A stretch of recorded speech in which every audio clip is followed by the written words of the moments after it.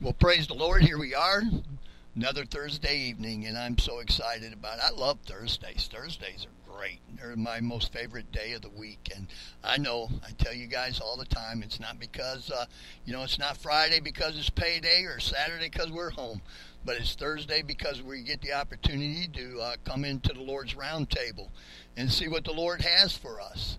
So I'd like to welcome each and every one that's calling in through the Lord's Round Table. And for those that are listening, whatever part of this world that you're standing in right now, it's my privilege and honor to open the door and to welcome each and every one of you in. For those of you who don't know me, my name is Steve, and I'm the doorman. And again, it's an awesome privilege to have that title and to have to have that job, to be able to open the door to each and every one of you as you come in this evening. Some of you who are follow the Lord's Round Table, our brother that's with us tonight is not a stranger. He's been here before, and I'm sure you'll all remember him because of the response that we got the first time he was on. But our brother Steve is with us. And you know what? I used to know how to introduce him, but he's had some changes in his life here lately. So you know what, Brother Steve? I'm just going to turn it over to you. And I'm going to sit back and enjoy what you got for us tonight. So, brother, it's all yours. Well, absolutely praise God. And thank you again, Brother Steve, for having me on the Lord's Round Table. My name is Stephen Thomas. I am now a pastor at Thomas Road Baptist Church in Lynchburg, Virginia, and I am just honored to be with you guys tonight. So welcome, and just thank you guys for being a part of the conversation that I'm hoping to just start tonight with a lot of you guys. So just a quick disclaimer. We will be talking about sexual purity, pornography, and lust, and then how it relates to the Bible, and then we as Christians, what is our response to that? So today we're going to talk about a topic that a lot of people shy away from. It may be uncomfortable, but it's a conversation that we need to have. So this is a conversation that you need to have not just by listening here, but you need to have follow-up conversations with those in your family, with your friends that you're close to. No matter where you're at, whether you're quarantined or social distancing still, please just jump on a phone call and just talk to somebody.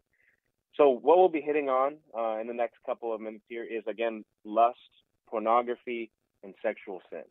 So this is something that's hurting so many of y'all, and it's probably been a struggle for so long in your life that you don't even notice anymore. So what I want to do is just to start this conversation, I want to help give you we're going to have some action points today, and what I've called this program is the war plan. So what is our war plan against this sin?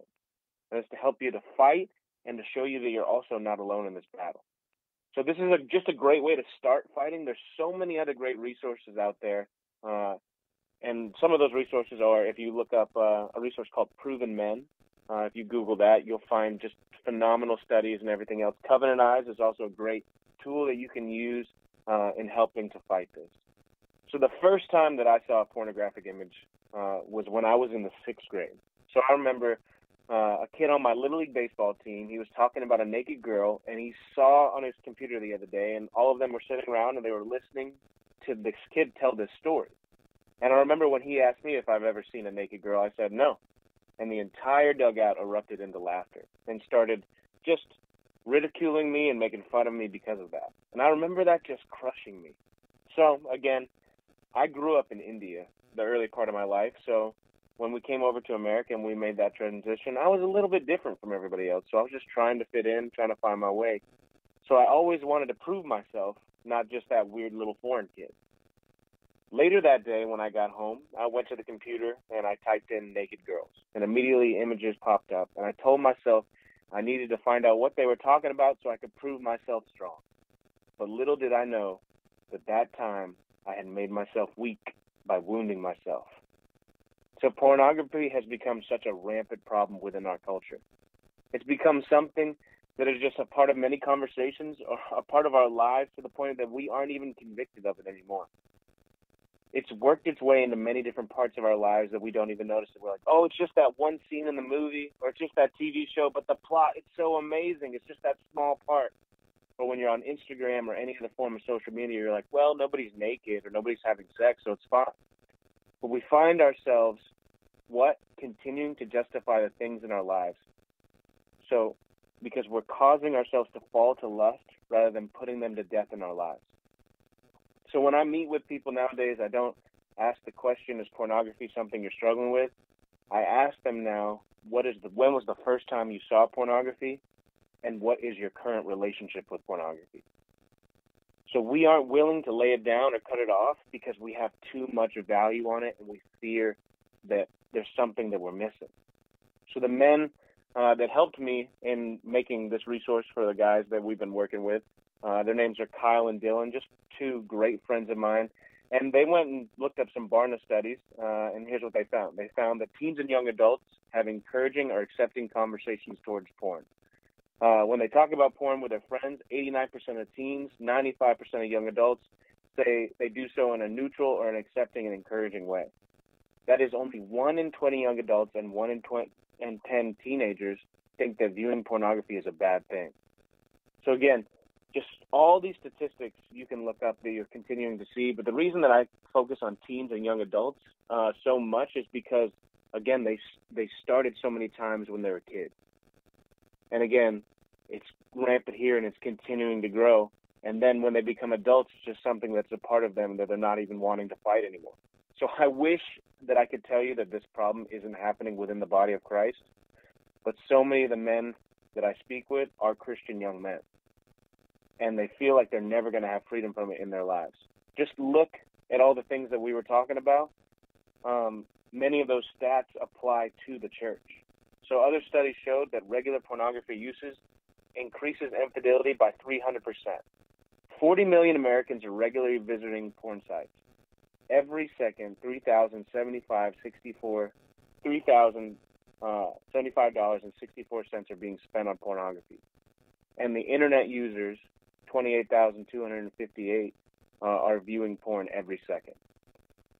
So many of us get caught up in the lie that this isn't affecting anyone but ourselves, but we forget that every time we view it, we are supporting the industry with our approval, with our precious time, and with the use of people for pleasure. Abuse, and the list goes on and on. So this fuels what they do, and the cycle continues. Because of that support every day, more and more children are being introduced to pornography at a younger age. Innocent children who have no idea what's just been introduced to them and the effect that it will have on them the rest of their lives. So the people that are in pornography, they're valuable to God. They are made in the image of God, and Jesus came for them the same way he came for you. But you rejoice and you find pleasure in their pain and sin. We have to put a stop to this in our lives to help others so this won't be a wound for you any longer, or if you're leading your family, for your children and your future generations as well. Take this conversation seriously. So you may be thinking, oh, I'm not addicted. I just view it every now and then. But you have that access in your life, and eventually it could lead into a habit, and then a habit into an addiction. So your pride is telling you that this isn't a problem that you could ever fall to. When do habits become addiction? When the brain believes that a harmful substance is beneficial. Habits become addictions. So this is due to a connection in the brain, and it rewires a bad habit as useful and vital to the user in certain circumstances. Addictions also reveal themselves the addict or the abuser's relationships. So there may be conflict or negative impacts on the family, spiritual relationships, and friendships. So this isn't just a spiritual problem, it's a mental and a physical problem as well. You may not think that this is a bad thing or a problem because you've gotten to the point in your life and your brain is telling you that it's good and something you need. And you're like, I hear you, man, but honestly, it sounds like everything you're talking about deals with the future and not right now. So again, this is a problem that we need to address. Don't keep putting it off, because I'm telling you, the more that you do so, the more that you are rewiring your brain to just enjoy the things that it shouldn't, that are, again, actually breaking you down on the inside. So, Matthew 5:27-30. You have heard it said, you shall not commit adultery. But I tell you that anyone who looks at a woman lustfully has already committed adultery with her in his heart. If your right eye causes you to stumble, gouge it out and throw it away. It is better for you to lose one part of your body than for your whole body to be thrown in hell. And if your right hand causes you to stumble, cut it off and throw it away. It is better for you to lose one part of your body than the whole body going to hell. So what I want to focus on is that we are soldiers in God's army, and the enemy is trying his best to take you off of that battlefield. So in this strange season of COVID and this strange season of social distance and everything else, he's trying to attack you even more to keep you from being as effective as you could be. So the first step in this battle is laying down your pride and admitting that this is something that you struggle with or fall to. You cannot confess to God or others what you aren't first willing to admit to yourself. You may be thinking, God doesn't care about one soldier. Do you even know your value? You are valuable to God. Let's break it down here in 1 Chronicles 22:14. So, with great pains I have provided for the house of the Lord 100,000 talents of gold, 1,000,000 talents of silver and bronze, and iron beyond weighing. For there is so much of it, timber and stone too I have provided. To these you must add. So let's break this down. 100,000 talents of gold is all that I want to talk about right here. So 1 talent is equal to 75 pounds. So in gold alone, the temple was worth 7,500,000 pounds of gold. So there's 16 ounces in a pound, which equals 120 million ounces of gold. So currently, a couple weeks ago when I looked this up, gold was at $1,674 per ounce. So in today's value, just in gold alone, the temple, it was $200,880,000,000. This is just gold, not including the silver, the bronze, the iron, the timber, and the stone. So a couple months ago, the richest man in the world was Jeff Bezos, right? So he's the CEO of Amazon, and at the time he was worth about $113.9 billion. In gold alone, the temple is worth more than all the money that Jeff Bezos had. So in the Old Testament, the temple is where God met with the priests and where God met with his people. Remember, God owns all that's in the world and all that's on the earth, but he sent his son for you. So we are more valued than the temple because God gave his only begotten son to die for you and your sin. So in the Old Testament, God had a temple for his people, but now in the New Testament, God has a people for his temple. Do you see how valuable you are? Do you see the value that God put on the temple in the Old Testament, and the amount of resources that went into that? And now, when you believe in Christ, when you have recognized that you are a sinner saved only by grace, the living God lives inside of you because you are the temple. So he gave us Jesus to die for each of us. The one who created everything sent his only son for us. That means he values you more than all the riches that it took to make that temple. So we are the temple.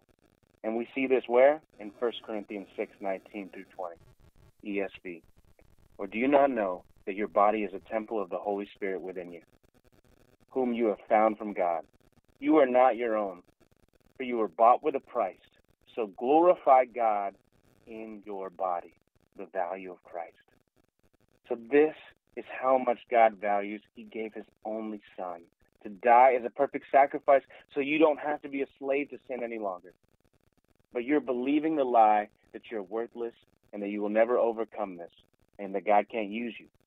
But once you've put your faith in Jesus and you believe you have that victory, there's nothing else you have to do. All you have to do is repent of your sins and believe that Jesus is Lord and the victory is yours.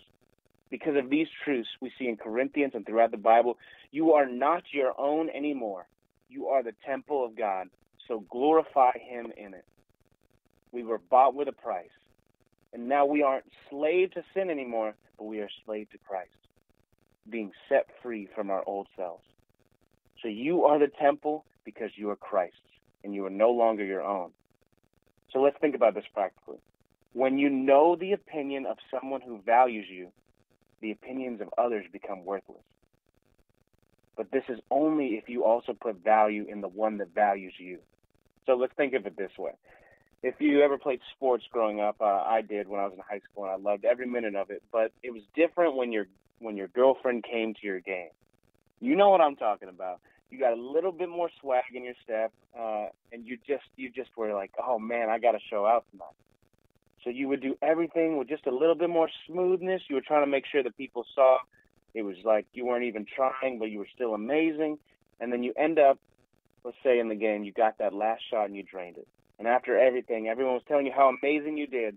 At the end of the day, the only person you wanted to hear from was your girlfriend. Why? So you're sitting there, you're waiting, and you finally hear from her.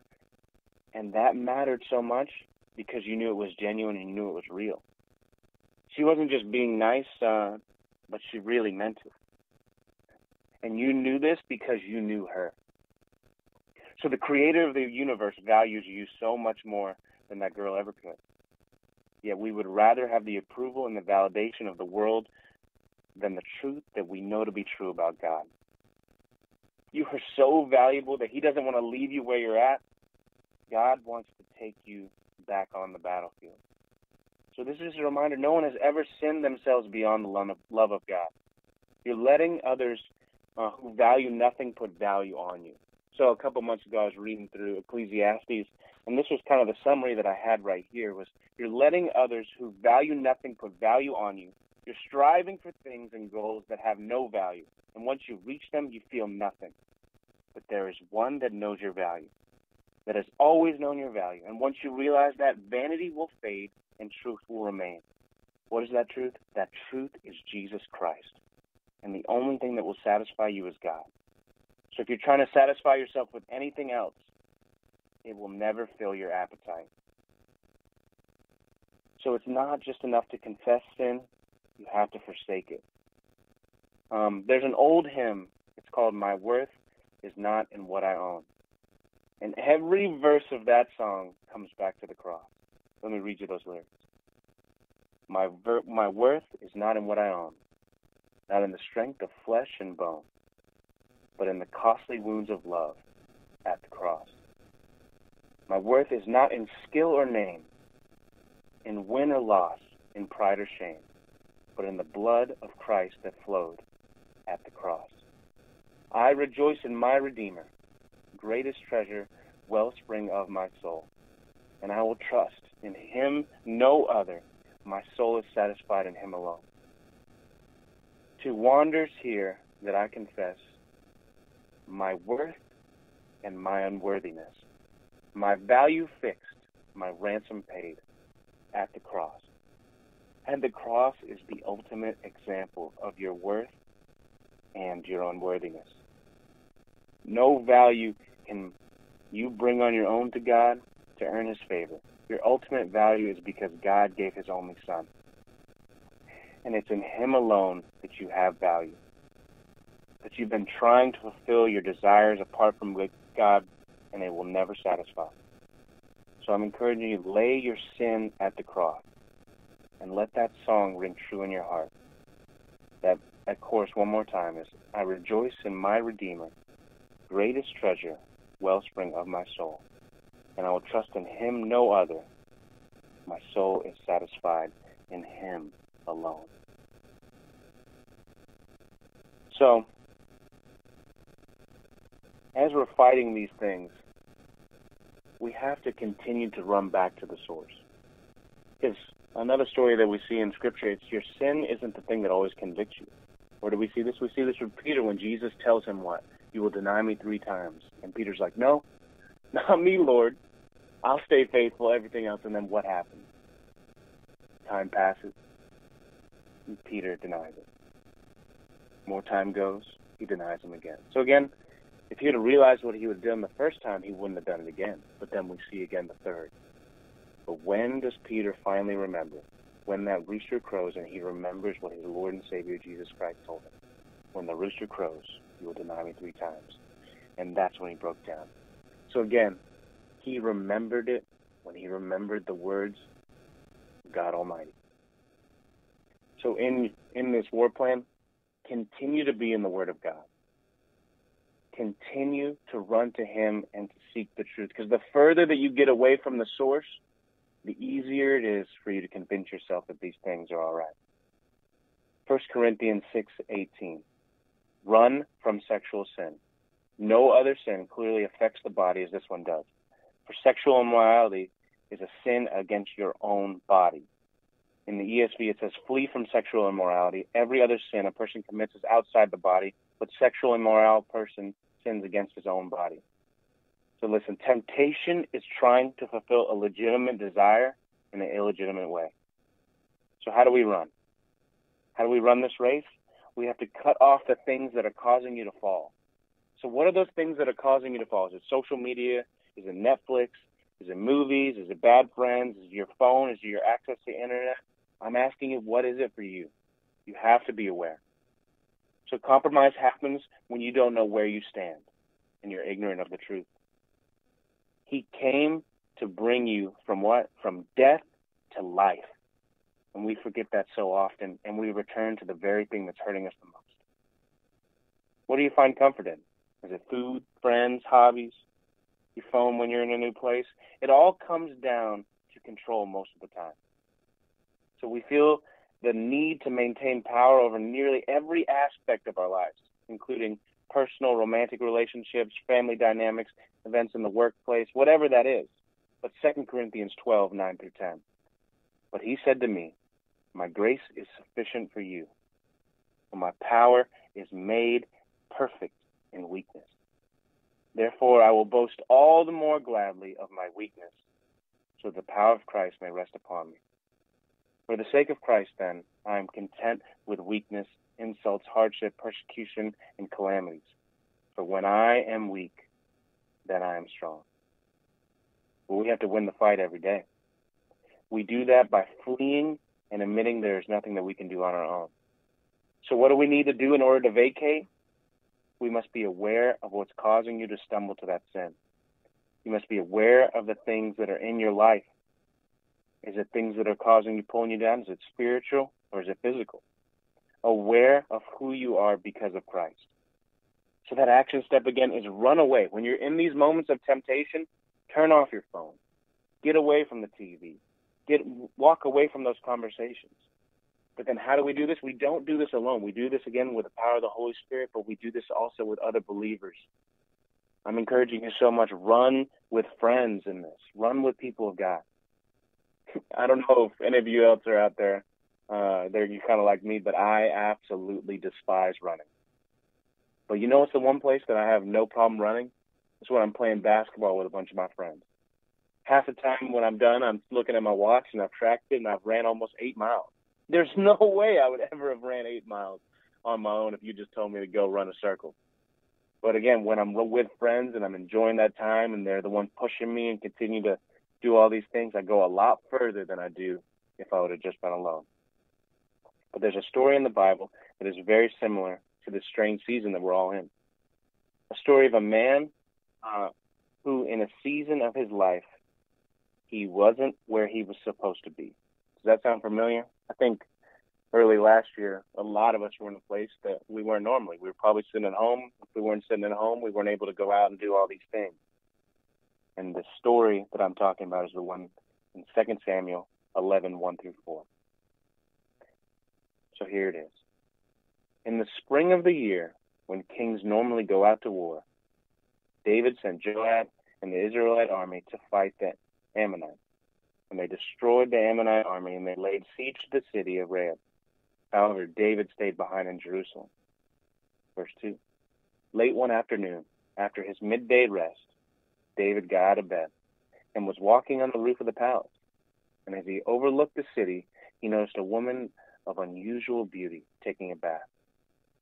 The translation, she was beautiful. He sent someone to find out who she was. And he was told, she is Bathsheba, the daughter of Elam, and the wife of Uriah the Hittite. Then David sent messengers to get her. And when she came to the palace, he slept with her.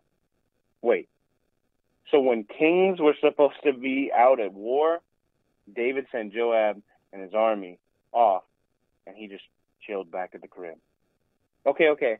He decided to stay back, which is fine, but he's still working, right? He's still running the kingdom? Nope. It says that he was resting midday in verse 2. Late one afternoon when David arose from his couch in the ESV. How many of you out there am I describing? You don't have the normal rhythm, the normal things that you used to do and everything else. So now you're just being content and you're being unstimulated from what you're doing. But what were you probably saying? You're like, oh, I love being at home. I love doing these things. I have so much time to learn new things, to read. You probably like, oh, I'm going to pick up painting. And maybe you even ordered one of those paint by numbers that you saw on the internet. And then you worked on it really hard for like 2 hours, but you haven't touched it since. So back then you said you were going to do all of these things, but the reality is most likely you just sat around and binge watched a lot of TV. So right now, a lot of you guys are where you shouldn't be.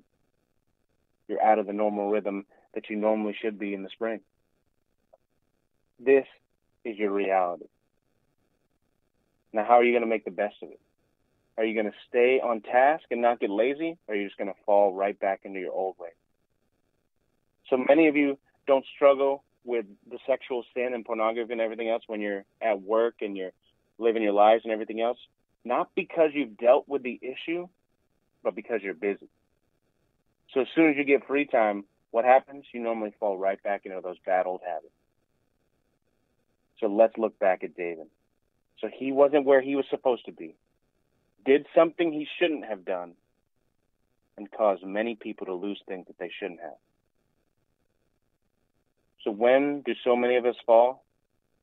It's when we're bored and we're not engaged in anything. So when David should have been at war, he stayed at home. David, a man after God's own heart, who nearly has 1,000 verses written about him, is remembered so often by a couple of verses that talk about his sin. When I say David and, what happens? A lot of you guys fill it in your head. Bathsheba. And that's what we remember so often. So he sought this sin out. He was tempted, and he could have left the roof and not fixated his mind on her. But instead, he involved others in his sins. He sent for someone to find her. You're like, oh, that's different from pornography. Like, that, it's just me. No, it's not just you. You're helping fuel the sex trafficking industry, and you're involving so many others in your sin every time you click on an image or a video. So the first time you saw a pornographic image, slept with somebody that wasn't your wife outside of marriage, you were wounded. And you will continue to injure yourself every single time that you engage in any sexual activity outside of marriage. There's a thrill and there's a desire for those things. Again, temptation is trying to fulfill a legitimate desire in an illegitimate way. So once you've tried to fulfill that desire in an illegitimate way, there's a feeling of shame, guilt, and disgust. And you don't want anyone to know, so you hide it. But where does sin grow the best? In isolation. So again, your pride doesn't want you to know, doesn't want anyone to know. So you pray to God after you've sinned and say, God, please rid me of this desire. Please take it away, completely rid it of my life. Then you get freedom from it for 1 or 2 days, and you end up going right back to where you were. So I've noticed in the Christian community, particularly, we're good at admitting it. We're good at then confessing it. And man, after that, there's this relief from our guilt. And then we need it, so we just leave it at that. But then we fall again, and you make the same mistake, and then you confess, and then it happens over and over again. Why? Because we never ran from what was causing us to stumble. We got all the relief we wanted by just confessing it and asking these things, but we never addressed the issue because we didn't actually want to give up the thing that we love so much. That's why we have to flee from sexual immorality, put to death our old self, and put on the new in Christ. So I'm telling you, there's some action steps that you can take. You can put content blockers on your phones, on your laptops, delete apps on your phone that don't need to be there. Don't keep the thing that is wounding you day after day in your life. Flee from it. Rid it of your life. So you have to be aware that you're sinning, confess it to God and to each other, and run from those things that trigger you, and seek the face of God every single day. So when an athlete is injured, what happens? They take time to get better. Many times people say they were never the same after that one injury. A relationship or a marriage isn't going to fix this problem. You are dealing with an injury that hasn't healed yet. You're overly confident that you got it, and that is when you are most likely to get hurt. So one of the greatest golfers and possibly greatest master of their craft at their peak was who? Tiger Woods. He was doing things on the golf course that no one has ever seen. He was breaking records, racial barriers, doing things in golf at the level that has been unmatched even to this day. When he was at the peak of his career, he thought he was untouchable and he could do no wrong. But because of this, he started compromising in areas of his life, especially when it came to women. He eventually was found out, and his life came crashing down around him. 1 Corinthians 10:12. If you think you are standing strong, be careful not to fall. This was me for the longest time. I got this. No one needs to know. I'll come out on the other side. But what did it take? It took someone else saying something to me to be confronted with this. It took another man to get David there as well. So when Nathan came to David and told him about a man who had many sheep and cattle and took a sheep from a man who had one, David was enraged and wanted that man to die. Then Nathan told David, that man in the story is you. Nathan said, why do you despise the word of the Lord by doing what is evil in his eyes? You did it in secret, but I will do this in broad daylight before all Israel. And David said, I have sinned against the Lord. Nathan responded to him and said, the Lord has taken your sin away. You are not going to die, but by doing this, you have shown utter contempt for the Lord. The son born to you will die. So you may be stopping the blessing that God wants for you. God didn't want David to have a son that died, but David chose to defy God and fulfill his pleasure his own way. God did not forsake him. He forgave him. But that doesn't mean that there weren't any repercussions because of his sin. Look why he is considered a man after God's own heart. Psalm 32:5. Finally, I confess all my sins to you. I stopped trying to hide my guilt. I said to myself, I will confess my rebellion to the Lord. And you forgave me, and all my guilt is gone. So if David would have fled, he would have never caused great pain to himself, others around him, and someone wouldn't have been accomplished to murder. Uriah wouldn't have had to die. Bathsheba wouldn't have committed adultery, and an innocent child wouldn't have had to die. Sin has a way of growing when you try to hide it and cover it up. So if I have a cut on my arm and I didn't take the proper steps to take care of it, what's going to happen? It's going to get infected, and I could end up losing my whole arm. So all wounds have a risk of being infected, no matter the size, if they're not taken care of and they're not bandaged up and taken time to heal. So David was considered a man after God's own heart because when he was confronted with his sin, he repented. I'm encouraging you to confess to God, to confess to those trusted people, get rid of those things that are causing you to stumble, and get the help that you need. Let the goodness of God heal the wound. Will it be easy? No. With Christ, there is freedom and joy. So again, today, this conversation is just a small step in the beginning of healing. Victory is being faithful and obedient today. So what are we going to do? Vacate from those sins. Flee from sexual sins. Don't stand and fight it because you will lose that battle over and over again. So the action steps that I want to leave you with here today when it comes to fighting this sin is to read, pray, fast, unite, and repeat. Read. Okay, you have a hard time reading the Word of God, let me give you something really practical. For the next 21 days, read one chapter a day in the Gospel of John. Again, we seek the face of God. We seek His Word so that it continues to reveal the things in our lives that we need to surrender to Him. Pray. Prayer is not a passive thing. So pray intentionally and pray boldly for the things that you need from God. Then what are you going to do? I'm asking you to fast for the next 21 days from those things that cause you to stumble. So identify those things after this. Take time to sit down and write it out. What are the things that cause you to fall to sexual sin? And then take those out of your life. So listen, fasting isn't about what you're abstaining from, but it's about what you're replacing it with. And what are we replacing it with? With the Word of God and time in His presence. And then that last one, unite. Don't do this alone. Have this conversation with somebody. And then continue to hold each other accountable. I want, the next 21 days, every 3 days, see if you can get on a phone call. See if you can meet them in person.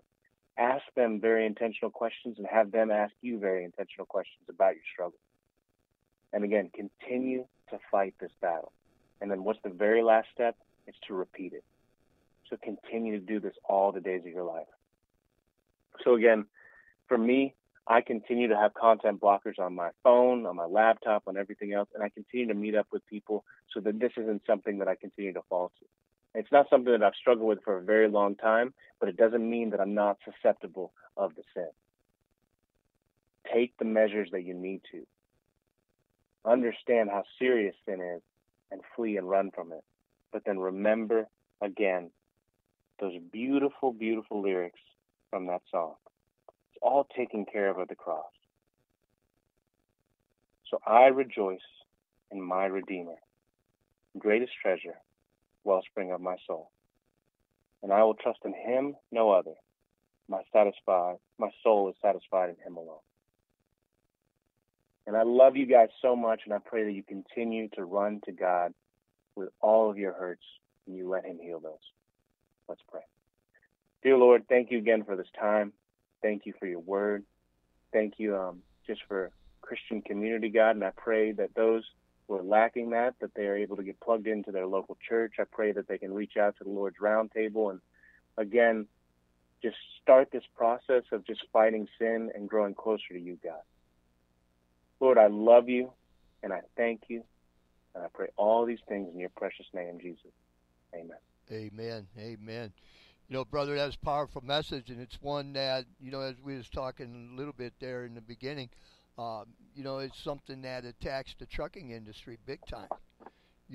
For one, we see this, I think one of the reasons being is one of the main reasons is, the loneliness. You don't have that home time, and you got too many things too much downtime to get a hold of your thoughts.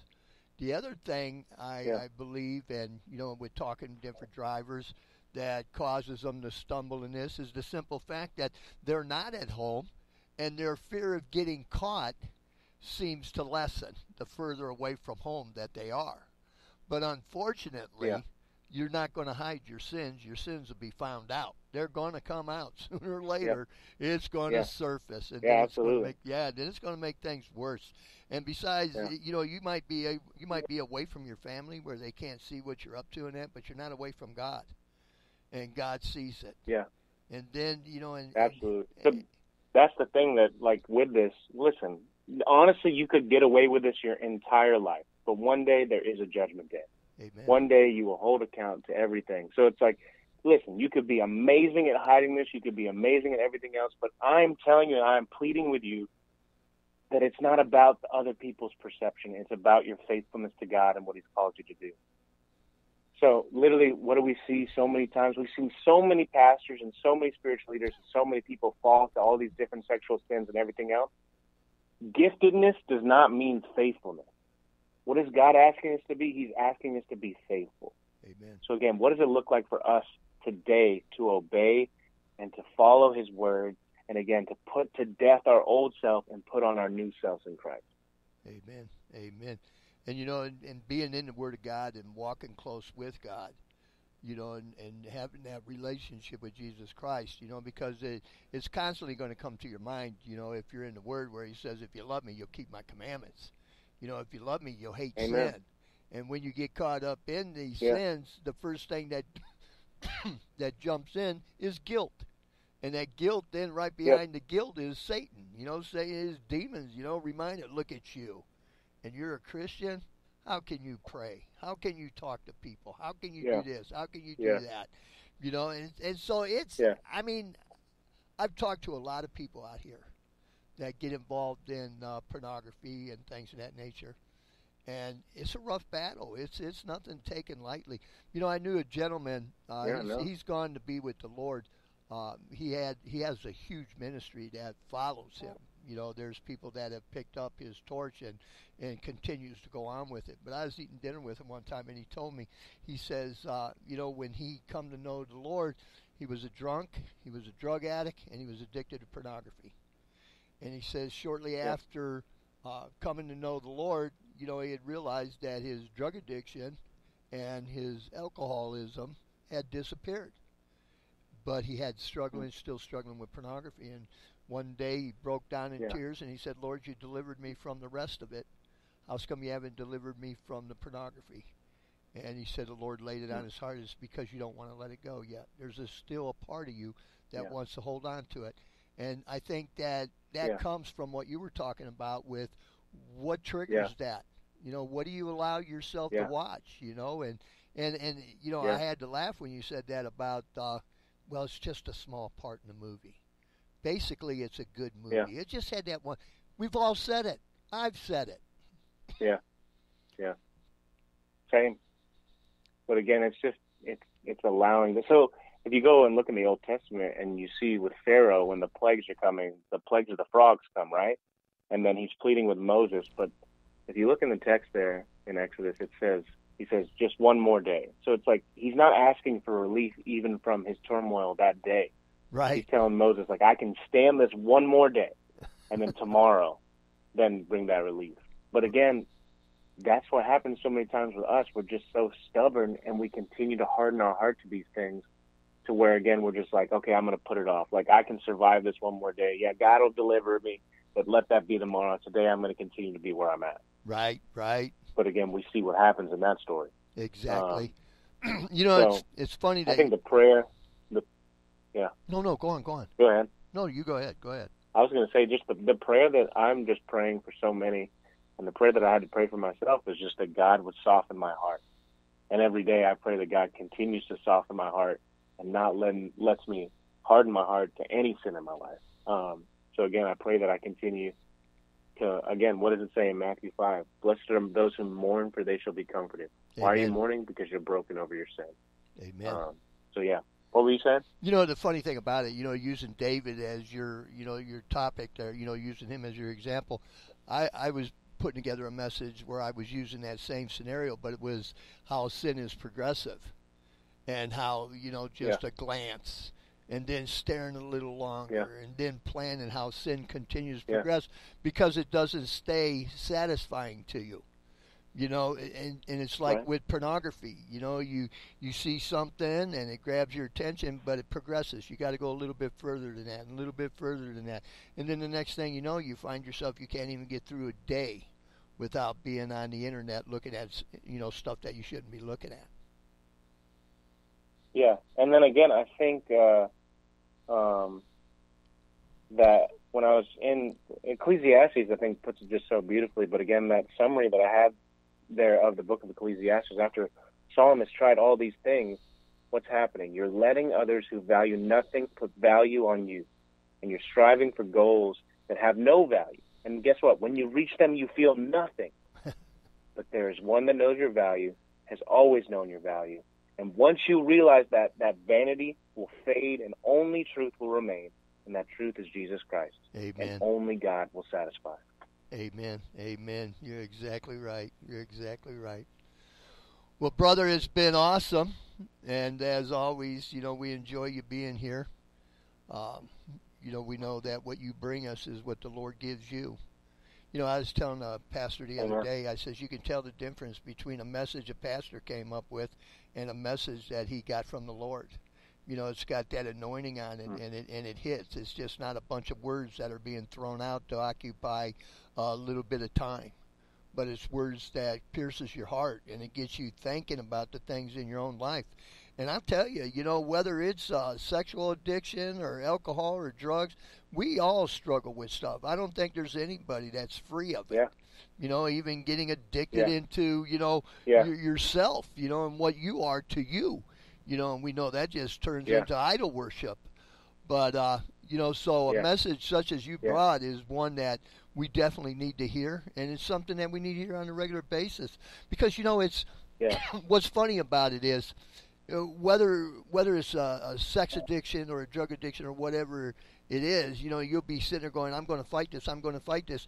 But then once it starts to come together in your mind, then it overwhelms and progresses at such a rapid rate of speed that before you realize it, you're so caught up in it. And then now here you are starting all over again. And that's hard. Yeah. That's hard. Yeah. And I think, again, like, we have to be specific with our confession and specific with our, like, knowing what are the things that cause us to stumble. I think so many times, especially in the church, I feel like what we hear is just like, your sins are forgiven, but then it's just like, when you say that, like, for you, what are your sins? I'm not a Catholic, but, like, one thing that I do appreciate is, like, in their confession, they're confessing exactly what it is. Right. When I'm talking to a lot of people now, they just like, God, forgive me of my sins today. Thank you for that. Amen. Right. They don't get specific. Like, what was the sin? What was the sin that you committed today? How can you then continue to fight that battle if you're not even willing to address what that is? Right. So again, you can't confess it to God what you're first not willing to admit to yourself. So I think this is a problem that so many times you're like, okay, nobody knows about this. Nobody has access to these things. Only I know. I'm only hurting myself. But again, you're involving so many others. And again, like we talked about, you're fueling that industry that, again, is promoting sex trafficking and everything else. That's so right. it's again, just like you were talking about, that sermon you're creating, it all just compounds on itself over and over. So it's, again, lay it down at the cross. Let the precious blood of Jesus cover those sins. But again, confess those sins specifically. Know what those thorns in your flesh are so that you, again, can be in accountability with other believers, and you, again, continue to run and fight this race every single day. Amen. You think maybe sometimes people don't want to address them specifically because they just flat out don't want to hear it come out of their mouth? That they're so ashamed of it, so disappointed, they don't even want to speak it.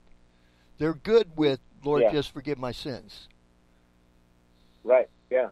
And again, that's that shame part of it. And again, that victory and that freedom and that release from guilt and shame only comes when you surrender it. So again, like you were saying before, we just want to hold on to it just a little bit longer. Right. We just want to, I'll say that prayer, like I'll confess a general sin, because if I say it specifically, then that means that I'm that. Right. And again, I think I even broke it down a little bit in the message. It's like, well, I'm not addicted. I just, like, sometimes, like, it's just like, what is that? Like, what do you mean? Like, you're allowing something that is literally killing you to continue to be in your life. Right. See, and that's the whole thing, too. When you get caught up in these sins like that, it separates that fellowship that you have with the Lord. Not that He broke it off, but you just don't feel worthy. You feel guilty that, God don't want to listen to me right now. Maybe I'll be able to pray and talk to Him tomorrow. Yeah. Yep. But and we know where that comes from. Again, for anybody listening, But for anybody listening, I was just going to encourage you, like, today is the day I think you can start this conversation with God and this conversation with others. Again, if you have access to the internet, a great website is a website called Proven Men. They have this study that, again, it's like a 12-week study that just helps you in this battle and gives you practical steps and everything else. But yeah, you need to take action steps. You can't just be passive about it. Because if you just sit there hoping that you're going to win the battle and you're not even fighting, then you're never going to win. Right. If you want change, you got to be change. Yeah. But on the other side of that, that is the glory and the beauty that is Jesus, because, listen, we're going to fight and we're going to fail. Right. But He already has given us the victory. Amen. We already know the outcome. But That's now, right. because we love Him, we keep His commandments. That's right. Because we have been transformed, now we're putting to death the old. So this isn't disqualifying you, but what I'm telling you is that, like, as you're continuing in your walk with the Lord, and as you're continuing in sanctification, now you have to continue to put to death the things that were of your old. And God has grace, and God has freedom, and God has victory in that. But you Amen. have to bring that in total surrender to Him. Amen. Amen. That's right. That's right. Well, praise the Lord. Again, I just enjoy so much talking with you and listening to you, because it's definitely a true word. It's an anointed word. And we appreciate you so much, Steve. We really do. Well, thank you, Brother Steve, and your faithfulness week in and week out. I know so many people are encouraged by you.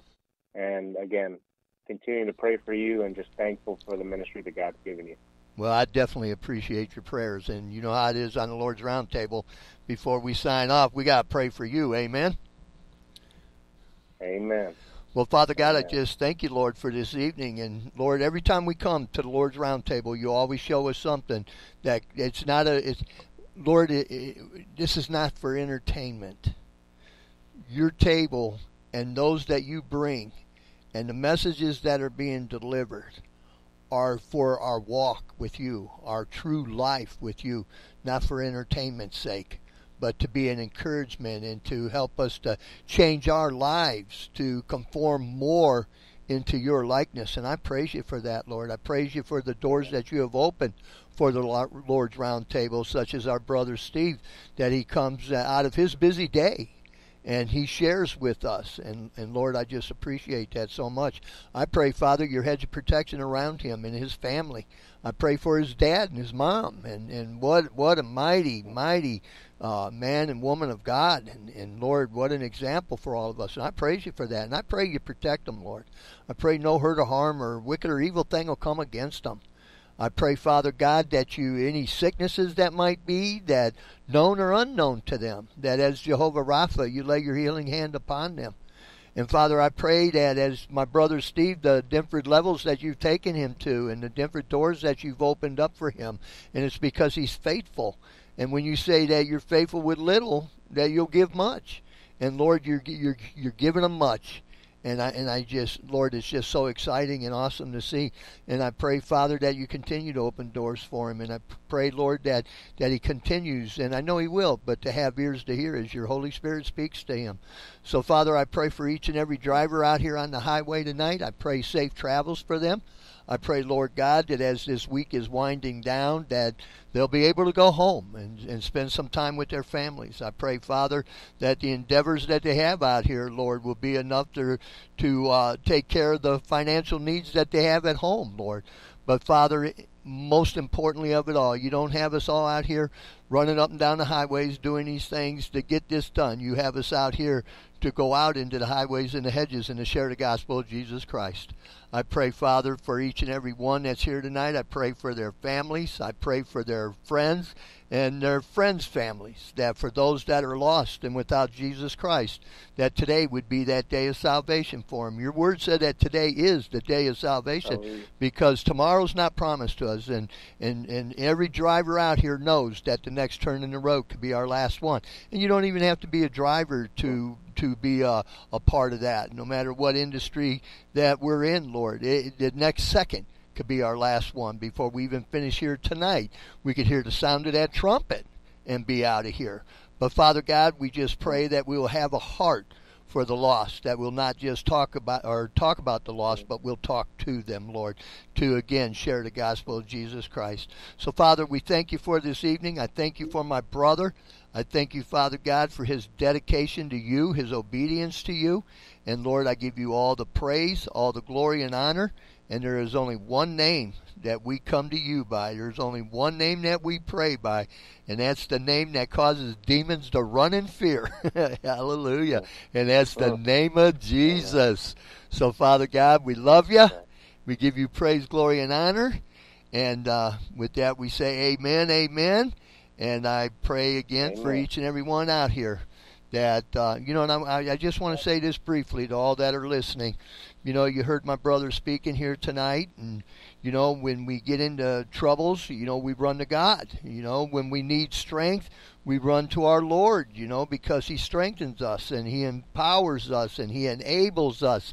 And you might be in a position where you're saying, well, hey, I don't see it in my life. I ask him, I ask him to help me, but I don't see it in my life. But my question is to you. Have you ever given your life to Jesus Christ? The Bible says that God only hears the voice of those that he knows. Each and everything that we see, hear, touch, taste, and smell is created by God. They're creations of his. You're a creation of his. But when you call upon the name of Jesus Christ, you become a child of his. And then he hears your voice. Don't get me wrong. He's God. He's omnipresent. He's everywhere. He knows everything, hears everything, sees everything. Saying that he only hears the voice of those he knows is a figure of speech. And what I am meaning by that is, I'll give you an example. If you're out mowing the grass or sitting on your front porch and some little kid comes walking up to you and says, "Hey, mister, I want a new bicycle. Can you buy me a bicycle?" What's the first thing you're going to say to him? Who are you? I don't know you. Where'd you come from? You from around here? It's the same way with God. Until you call upon the name of Jesus, you're just a creation of his. He doesn't know you. And it doesn't take going to classes, going to college. It doesn't take going to a priest, a pope, a preacher, a deacon. It don't take none of that. All it takes is a sincere heart. The Word of God says that we have all sinned and fallen short of the glory of God. There's nothing that you can do to earn your salvation.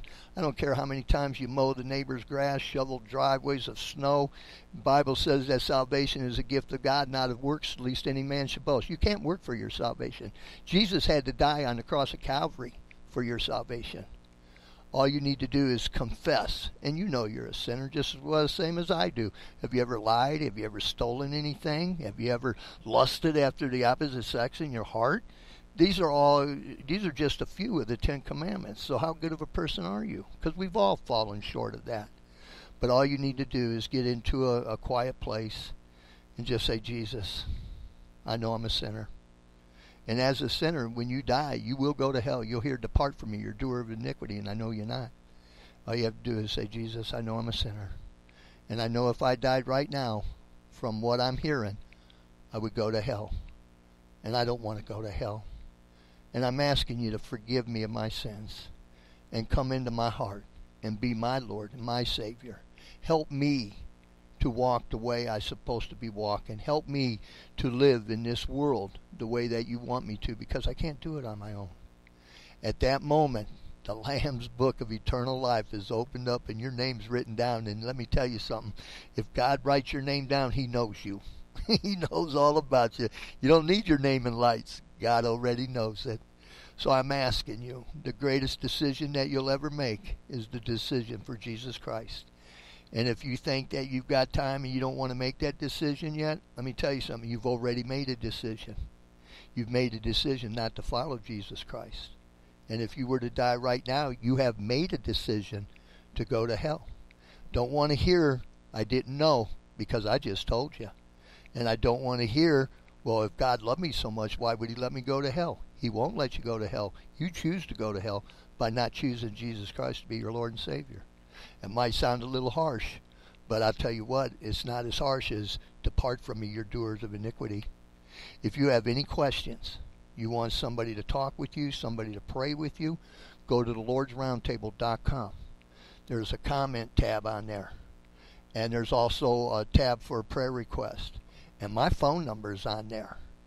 And I put it on there for one specific reason, for somebody to call me. So utilize the resources that are given to you. I would love to hear from you, and I'd love to talk with you and pray with you.